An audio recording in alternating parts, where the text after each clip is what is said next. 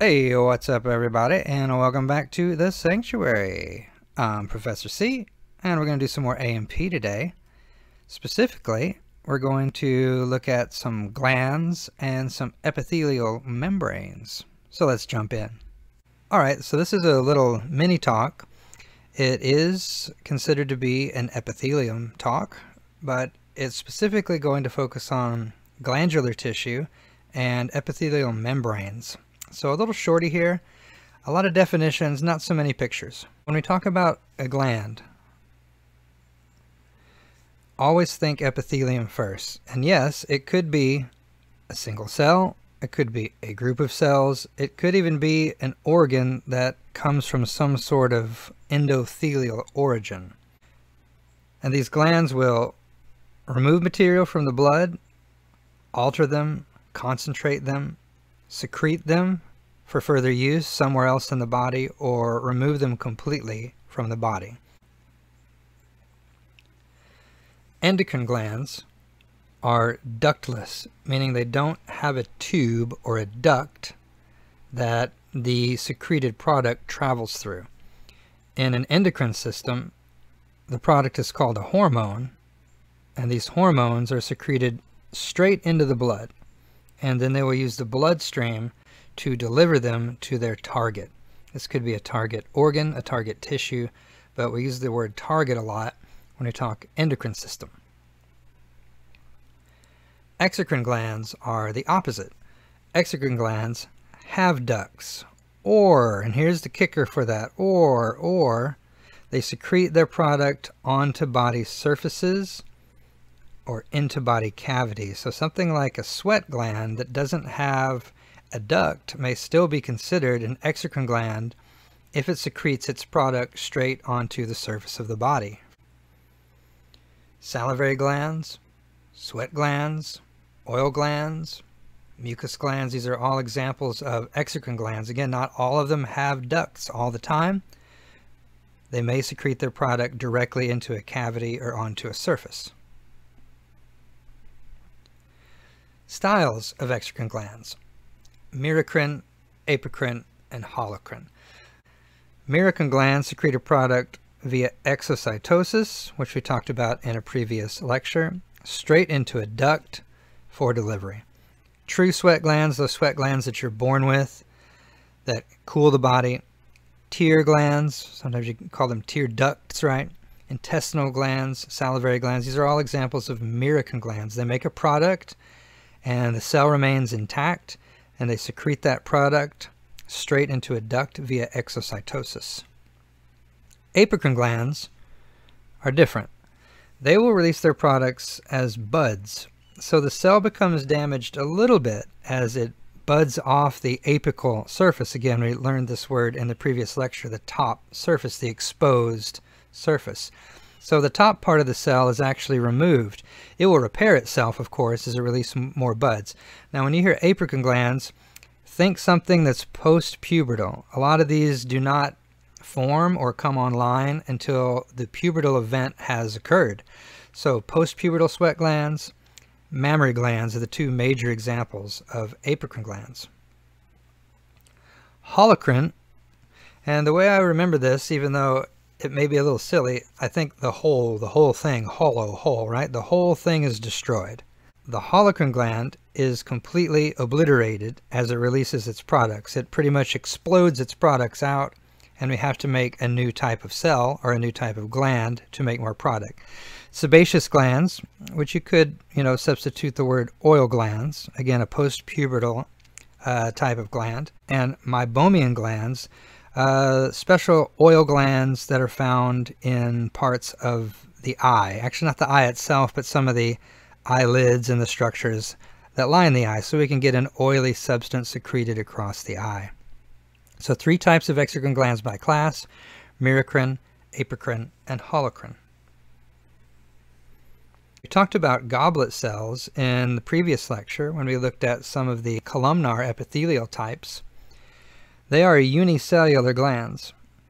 Now, even though they're ductless, and you'll never see a duct, they are considered exocrine because they do secrete their product straight onto the tissue surface in that apical space.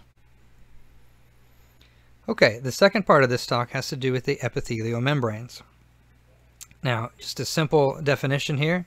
Some sort of epithelial tissue, which we've seen in the previous lecture, and some sort of connective tissue, which we know is attached underneath it, under the basement.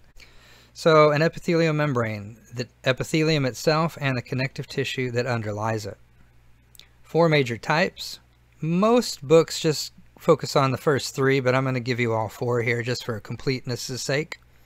Cutaneous, that's another fancy word for saying the skin. If you hear about a cutaneous membrane, just think about the skin. Mucous membranes, those that secrete mucus. Serous membranes is a little bit more complicated, and I'll take a few moments to describe that one in a minute. And a synovial membrane, which is, when you think synovial, think about movable joints like the knee and the shoulder and so forth, where you have a wide range of motion with the joint. A lot of those are lubricated with some sort of synovial tissue. The cutaneous membrane, again to keep it simple, is the skin, and its function is protection. That one is pretty straightforward.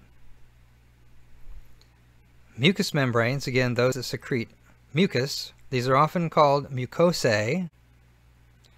These line body cavities that are open to the outside world. So think of the respiratory airways where you breathe in, breathe out. Digestive, both the opening and the end of it, and genitourinary openings, all open to the outside world, and they're often protected by a lining of mucosae, both to secrete mucus for lubrication, but also to kind of act as a sticky trap if any type of foreign particle or object tries to enter the body through these large spaces, which they often do. There's some mucus on these openings to stick any foreign substance that comes in. Serous membranes. This is the one that's the most complicated of the 4, and so you see a lot of test questions on this usually. So let me explain serous membranes. Now, you could call them the SEROSAE, the same way you could call the mucous membranes the MUCOSAE. It is a double membrane system, something we've seen a few times in here, and it lines ventral cavities that are enclosed, right? If the mucosae line the openings of the body, the serosae line the enclosed cavities within the body. Same story though, it's for protection and lubrication, but the picture here will be worth more than this. So let's draw this out real quick on the next slide so we can see what it looks like. If I were to draw an organ, and let's just draw something silly like a heart, and let's just make it look like a heart that you see on the Valentine's Day cards. Beautiful. So there's an organ called a heart. If you could look out, and I'm going to exaggerate this so we can see it. If you could look beyond the heart, there would be some sort of sac around the heart, right? Further out. And this is part of the serosae. It is called the parietal layer of the serosae. Parietal, every time you see that word, think about a wall, and that usually helps you get to the answer. So a parietal layer is the most superficial portion of the double serous membrane. It acts like a wall protecting the organ. If this were a heart, and it is, even though the picture is silly, I would call this a parietal pericardium. Peri, again peri meaning around, cardia referring to the heart. So specifically I would call that layer that walls off the heart from the rest of the body the parietal pericardium. If it were the lungs, we'd see the same sort of situation. Instead of a heart there would be a lung, and there would be a parietal layer of the serosa known as the parietal pleura. If it were in the intestines, you'd see the same situation. You'd see a wall protecting the intestines to be the parietal peritoneum. Okay, let me change my color, and then we'll talk about the second layer, visceral.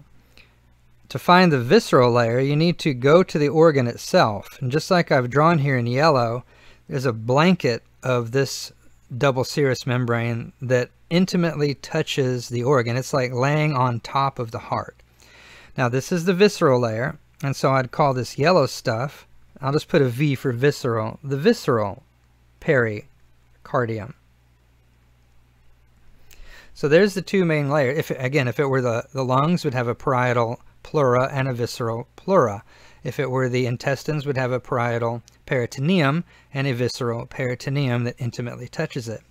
Now, in between these two layers, and I've exaggerated the picture purposefully so we can see there is some space in between, and the space in between is fluid filled. And if I bring up the text, it's going to be washed out by my drawings, but I'll pull it up anyway. It's called, well, serous fluid. And watch out calling it serious fluid. A lot of students would do that. A lot of students would try to spell it that way. There is no I in there. It's not serious fluid, even though it is pretty serious. It's referred to as serous. So you could, again, generically call it serous fluid, but you could call it pericardial fluid.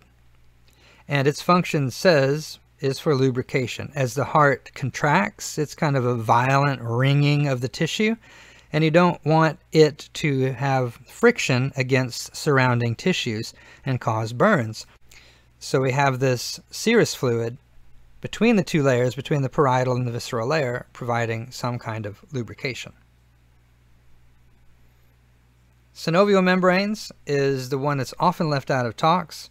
Again, just think of joint tissue when you see synovia, especially the movable joints like the knee and the shoulders and so forth.